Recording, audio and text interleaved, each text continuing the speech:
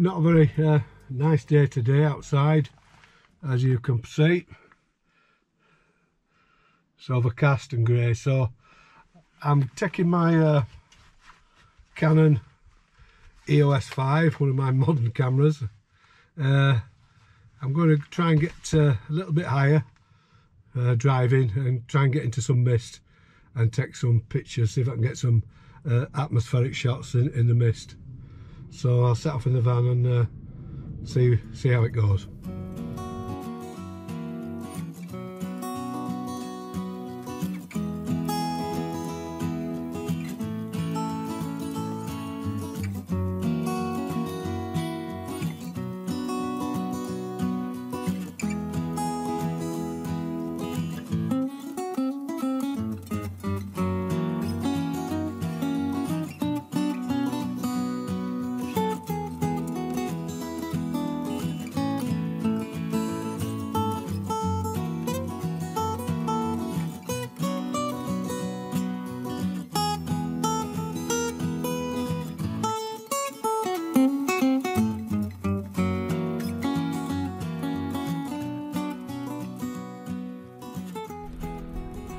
So I've reached my destination now, and this is the Cow and Calf Rocks on Ilkley Moor.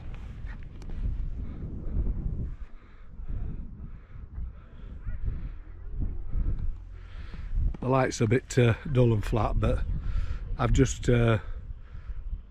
rolled around about 10 exposures off my bolt loader, put it in the EOS 5 and just see what I can come up with.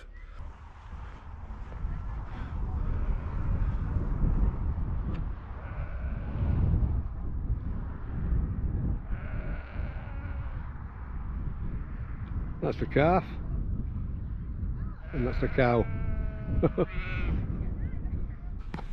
Right, get the camera out and start doing a bit of walking.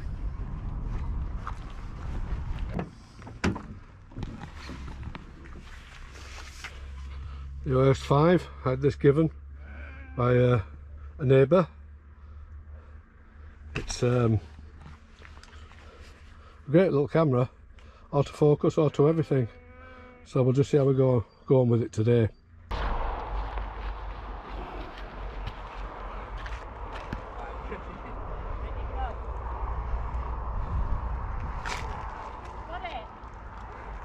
It's a bit of a dark, desolate place, is the Cow and Calf Rocks on a day like today. All the stones take on or big rocks take on a mysterious look to them, quite ominous really.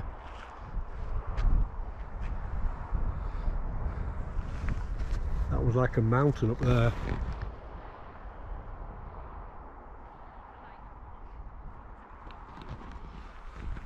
And I'll keep walking around, see if I can find a photograph anywhere, but it's a bit difficult in these conditions.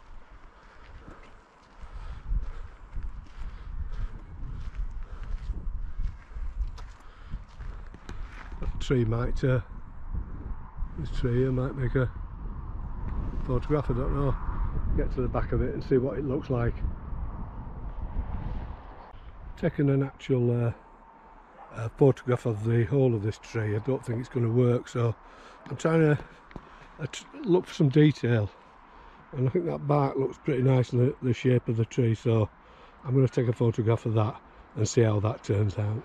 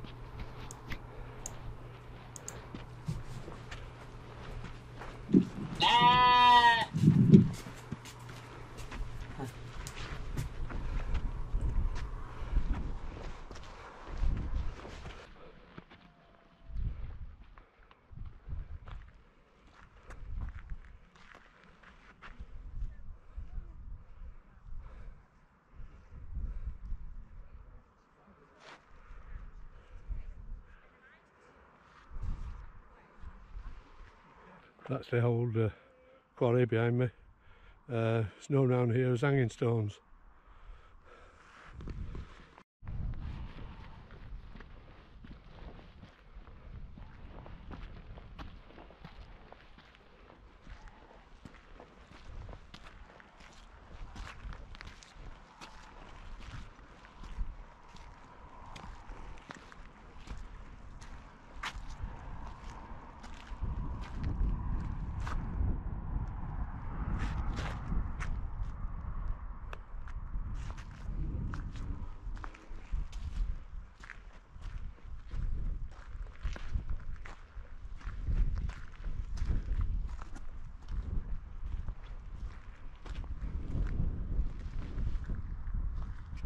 One of the reasons why I have come out is to test FP4 in Diafine, and I'm rating it at 250 ISO.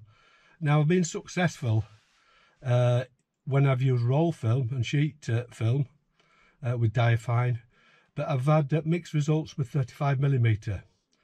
So I'm going to try a different way of developing using Diafine, because what I seem to get is I'd probably call it a bromide drag, and that's where we get like streaks where the sprocket holes are.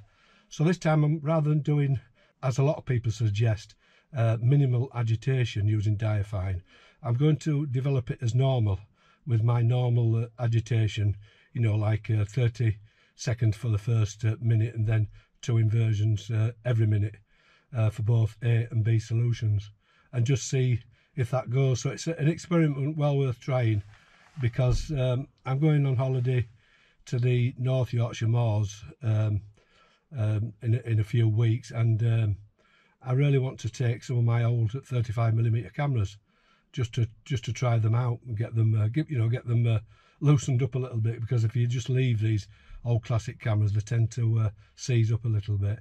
So I want to be confident that I can use 35mm in Diafine, because I think it's a great developer. And on a day like today, where the light is very low, the extra speed increase from 1 to 5, I normally rate it around about 80-100 ISO FP4. I get this speed increase to 250 ISO, which it does help in these conditions. So keeps the old shutter speed up. So I've got a couple shots left. I'm just going to go to the back of where I live, they call it the Chevin, and see if there's a bit more mist there. It seems to be clearing a little bit here, so I'll go up there now.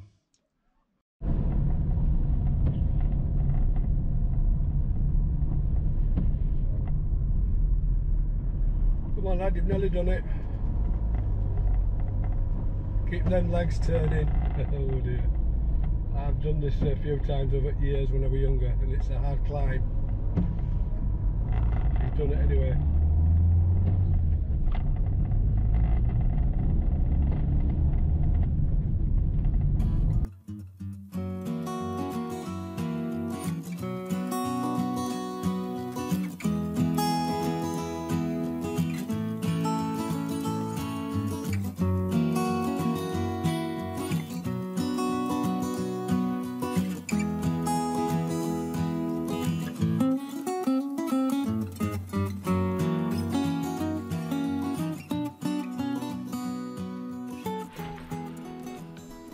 Well, I've come back home. I'm suffering from CBA.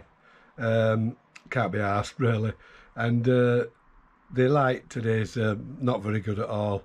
But there's one thing, I can develop this film, the shots that I've taken on Ilkley Moor, and just see how it turns out with my different agitation method, and hopefully for the previous 35mm ones I took using Diafine, I got this bromide drag coming from this sprocket holes.